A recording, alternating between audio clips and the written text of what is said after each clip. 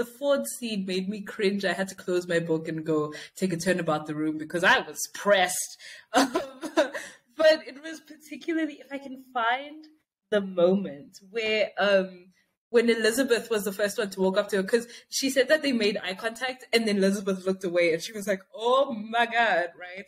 But then Elizabeth, because of the type, like Elizabeth didn't easily throw away their friendship, that she didn't, she wasn't rude to Harriet, or she didn't completely turn her nose up at Harriet. Let me just find the, she said, Elizabeth Martin came up to me and asked me how I did and seemed ready to shake my hands if I would. I remember in the back of the book, shaking hands was like a whole thing because you're making physical contact. Like it's something to be done between friends.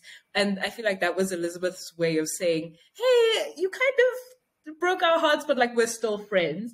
And then she even said, I remember she said she was sorry we never met up until now, which I thought almost too kind. I also thought that too, because like I wouldn't really be friends with a guy who rejected my sister's offer to marry. Let's say like if my sister's actually proposed to a guy, and then now I see this guy in the shop, I'm gonna look at him like, sir, especially if we weren't friends, but because in this situation, Elizabeth and Harriet were friends. I really admire Elizabeth's niceness, her kindness towards Harriet.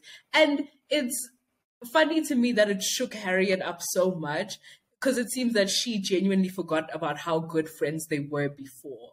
So it shook her that Elizabeth would be so willing to make amends. Is that not the saddest part about it? Like, they're actually really nice people. And I think what's also awful is Harriet's reaction to it. She's like, oh dear, I was so miserable. I must have been as white as my gown. And then again, like later on, she says, I was utterly miserable, like absolutely miserable. Like, I just think you would be miserable in that situation. I would definitely brave the rain. I would not endure that situation. But like, I just, like you said, the Martins are so kind. I think it's good that Harriet voices this to Emma, because I think Emma needs these little pangs of, you actually, basically ruined, I know they're still being nice to her, but basically you ruined my connections with a family who really loved me, took me in over the summer, their son was willing to marry me. I think Emma needs to know the sacrifices that Harriet makes to remain her friend. Although Emma really needs Harriet sacrifices so much to make Emma happy. That is such a good point. I didn't think of that. Whoa! This is why I love talking about books with someone who's read the book. Like, that's a perspective I never thought about.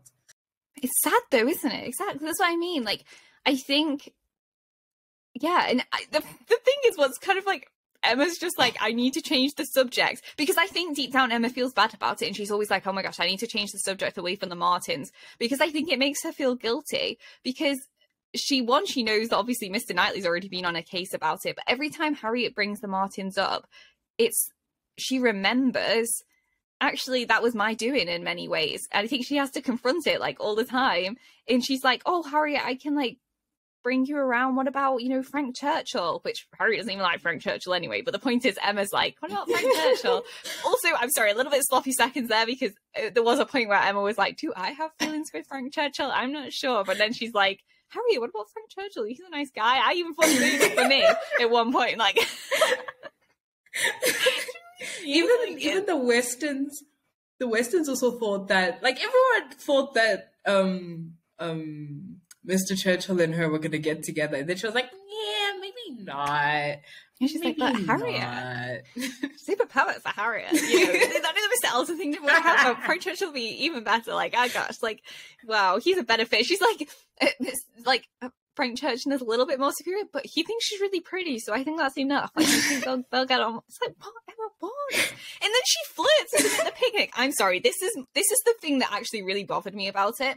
Is she's going on about how good of a fit she thinks Harriet and Frank Churchill would be. And then we're like literally like not 10 minutes later, but we're like a day or two later, and she's actively flirting with Frank Churchill. Like, she uses those terms herself. Why would you flirt with someone that you think is going to be with your friend? That's really dodge.